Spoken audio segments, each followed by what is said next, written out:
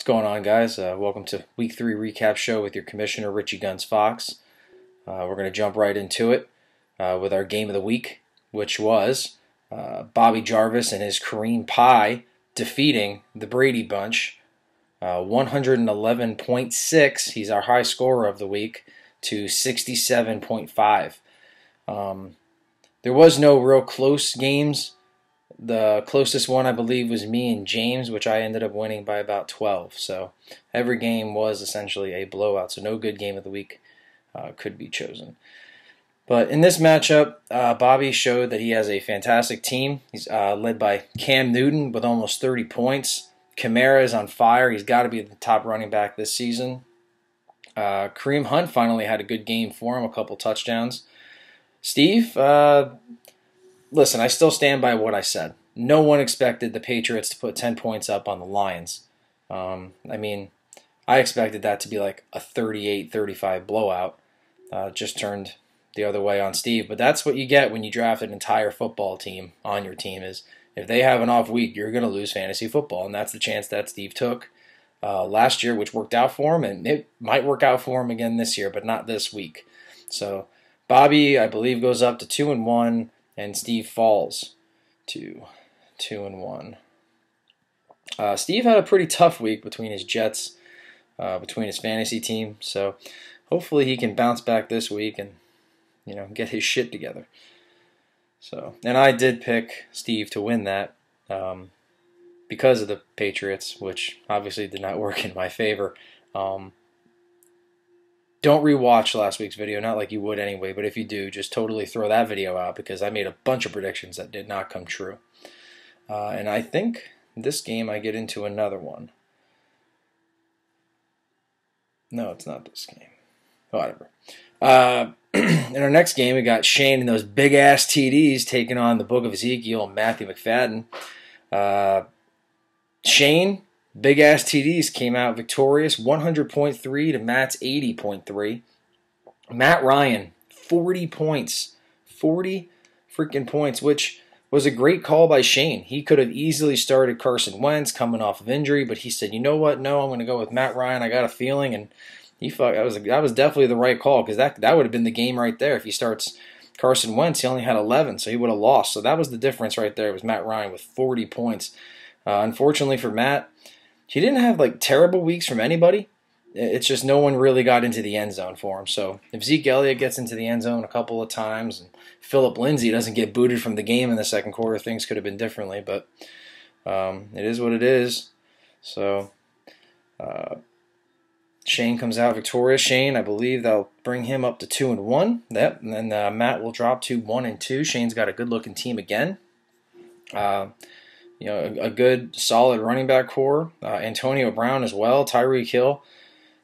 He's got plenty of talent. And Matt, he's got a good-looking lineup. He's not done yet. I have a feeling Matt will make a run. He just his team has to put it all together each and every week. In our next game, this was another one of my bad calls. So you had Papa Russo and Team Suckass versus Team Mitchcraft and Brian. Oh, and if I can go back to that last game, I picked wrong. I picked Matt to win, and Shane won. Again, not proud of my picks this week. Sorry. And then so now you got in our third matchup, Team Suckass, Papa Russo with 108.4 defeating Team Mitchcraft and Brian, 89.1. Another blowout win because of the quarterback. Drew Brees, 40 points, just like Matt Ryan. That game was something you definitely wanted to be a part of, and he did it.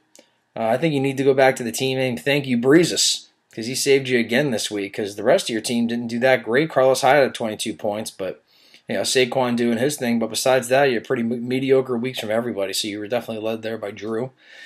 And then Brian, he just he had a decent week, but Julio Jones isn't getting into the end zone.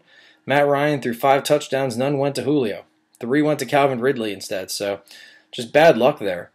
Chris Thompson had a really bad game. I'm not really sure what happened there. But Minnesota defense, that was my bad call. I think everyone projected Minnesota to win. I think it was like a 80-point spread in Vegas. But no, Buffalo came out and just fucking dominated. So Unfortunately, I missed this game too. I picked Brian to win this one. So I'm 0-3 so far. Again, not proud of my picks this week, but there is one that I am proud of, and that is what I'll get to in this next matchup.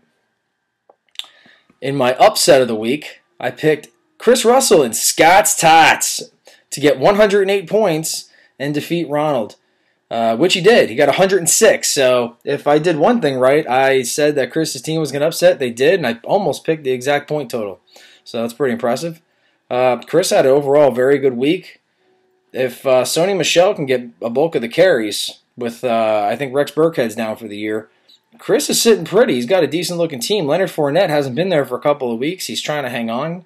Kerryon Johnson did very well against the Patriots.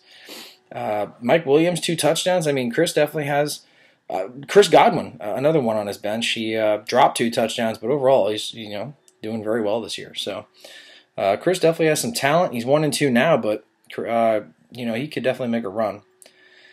And then for Ronald, he had a decent week, 88.9 points. Chris Hogan has just not panned out this year.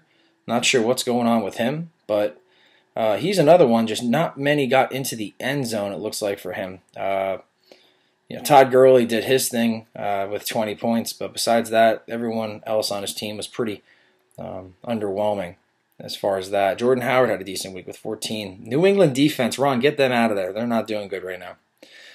So definitely get them out of your lineup.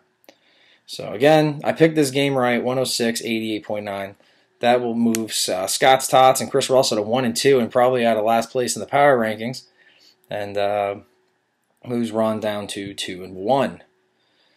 And in our final matchup, which was my favorite matchup, I picked myself to win, and I did. The Double Orgasm Knights defeated the Paula Dean's Nigs 97.3 to 85.8.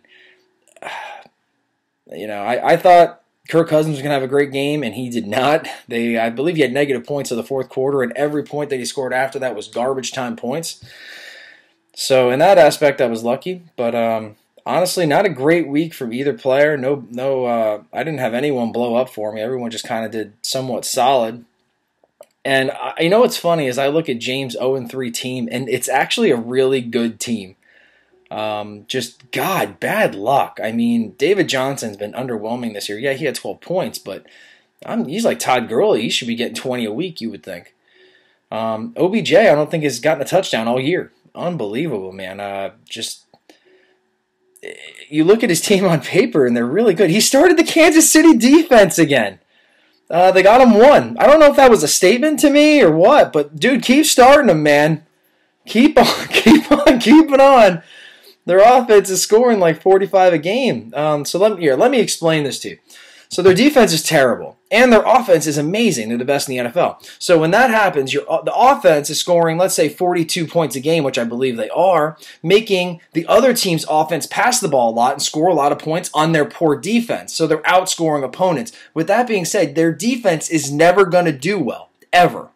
But you can continue starting them. I have faith in you. But let's say you just bench them and pick somebody decent.